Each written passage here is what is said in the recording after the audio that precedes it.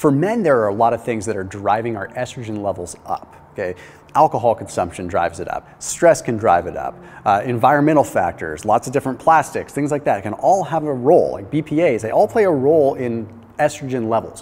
One thing that we are starting to see more and more of, though, is that it's not so much the low levels of testosterone that are a problem with men. I mean, yes, that's a problem, don't get me wrong.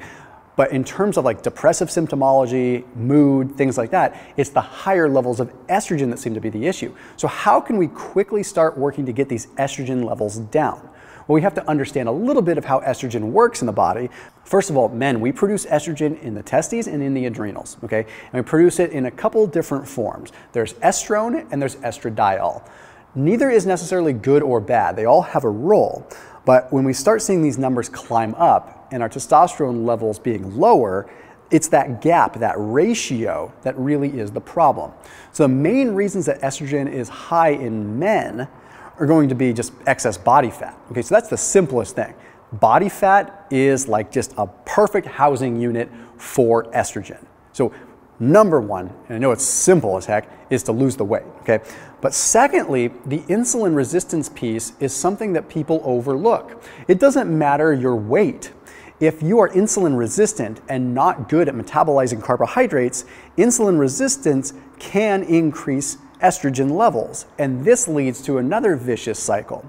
So one of the most powerful things that you can do is to take a little bit of a break in terms of either your carbohydrate consumption or start limiting the time in which you eat foods. One of the things that I would suggest that men do for an estrogen modulating effect is compress your eating into a 12-hour window. So stop eating at like 7 p.m.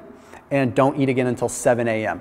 What this is doing is it's allowing yourself to regain a little bit more insulin sensitivity, because by consistently bombarding our bodies with food, particularly refined carbohydrates, we are secreting insulin all the time. Okay, this constant insulin secretion is going to, I guess for lack of a better term, burn out your pancreatic beta cells. They get a little tired of producing insulin. But you also have peripheral insulin resistance that's occurring at the insulin receptor level and the tyrosine kinase pathway, which I don't need to go into a lot of detail there, but essentially the cells in your body become less good at using glucose and become more insulin resistant.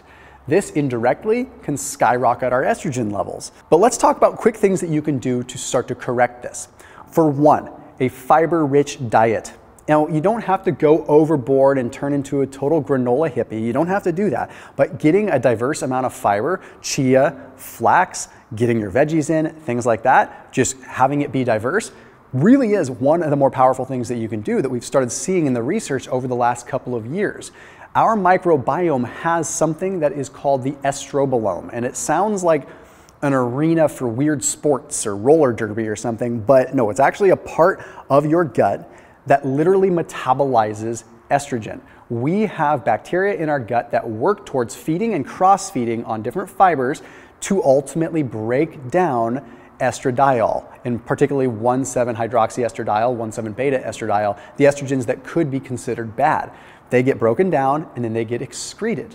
It's that simple. So if we have a more diverse microbiome, we can potentially metabolize the extra estrogen, because what happens is when our estrogen levels climb and we can't excrete them, they get put right back into circulation, and it doesn't work upon the same feedback loop where if we see more, we stop producing it. We can still produce it. So that can be a very big problem. Probiotics can potentially help with this as well if you have a good one. I put the one that I recommend. There's a 15% off discount link for Seed. They're a daily Synbiotic. What that means is they have a prebiotic and a probiotic. So it's like a 2-in-1 kind of thing, like literally has a capsule inside of a capsule. I am not suggesting that a probiotic is going to fix your estrogen levels. That's not what I'm saying. But when you are talking about increasing the diversity of your food to have a more prolific kind of like breadth of gut bacteria, a good probiotic that is built properly, like Seed, could be largely beneficial. So it certainly doesn't hurt. And people ask which one I would recommend, because a lot of them out there are not very good at all. So this is the one that I recommend, and probably the only one that I would put my stamp of approval on that's out on the market right now. So that 15% off discount link is down below in the description. The next thing, limiting alcohol consumption at least a few days per week. This is really fascinating stuff. So what happens is your liver has to prioritize alcohol metabolism, okay? When you consume alcohol and it converts into what's called acetaldehyde. That is a toxin. Duh, no surprise. We know we're drinking poison when we're drinking alcohol. I know it's hard to accept, but it is.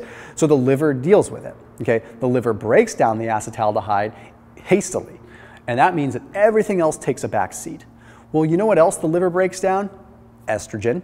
It metabolizes estrogen, and if it's busy metabolizing alcohol, especially all the time if you're drinking a lot, that's a serious issue, because then the estrogen ends up taking a back seat, and it accumulates more and more and more.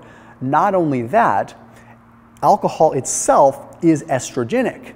So you have a double whammy. You have the alcohol contributing to estrogen, but then you also have the alcohol inhibiting the metabolization and breakdown of estrogen.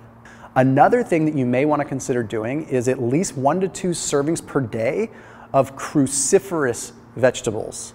These are things like broccoli, bok choy, cauliflower, maybe some baby kale. There's a number of different cruciferous vegetables. A quick Google search will help you out with that. They contain some weird gobbledygook stuff that's called indole-3-carbinol, which a derivative of that is going to be something called diindolylmethane, or DIM. You can also take DIM supplements. I don't recommend just pumping yourself full of a bunch of different supplements, so probably better off getting it in a bioavailable food form. But if you don't want to eat broccoli, there are supplements out there. You could do, again, an Amazon search or a Google search for DIM, like D-I-M, okay? Now, what this does is it helps, once again, with the metabolism of excess estrogens.